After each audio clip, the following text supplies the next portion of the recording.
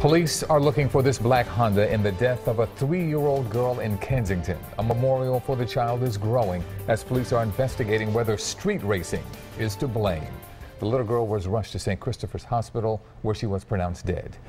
Hello, everyone. I'm Yuki Washington. And I'm Nicole Brewer. Jessica Dean is off tonight. Now, that crash happened at 2nd and York Streets around 7:15 last night. Eyewitness News reporter Anita Oh is live in Kensington with the latest from police. Anita?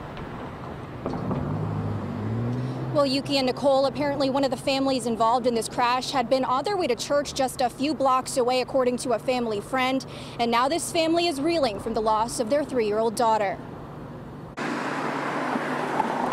It's senseless. Candles and stuffed animals sit on the corner of 2nd and York Streets in Kensington, honoring an innocent life lost. It's just so tragic that it had to be like this, you know, with a child. It's the aftermath of a multi-car crash Monday night, and street racing may be to blame. We see it all the time.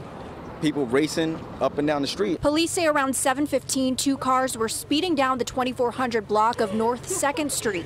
At the intersection of York Street, one of the cars, driven by a 17-year-old boy, crashed into a 2012 Honda Civic carrying 3 people, including a toddler. Spins out and hits the light pole. Police say the impact ejected 3-year-old Esther Palmer from a back window. The police say they were told she was buckled into a car seat at the time.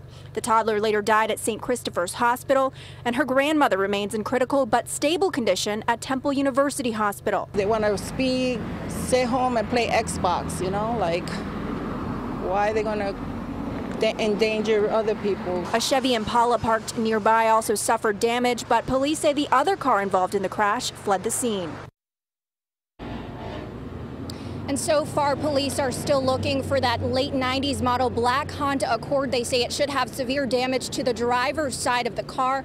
Anyone with information is asked to contact police. Meantime, coming up at 6, why neighbors say this entire tragedy could have been prevented. But for now, we're live in Kensington. Anita Oh, CBS 3 Eyewitness News. Anita, thank you.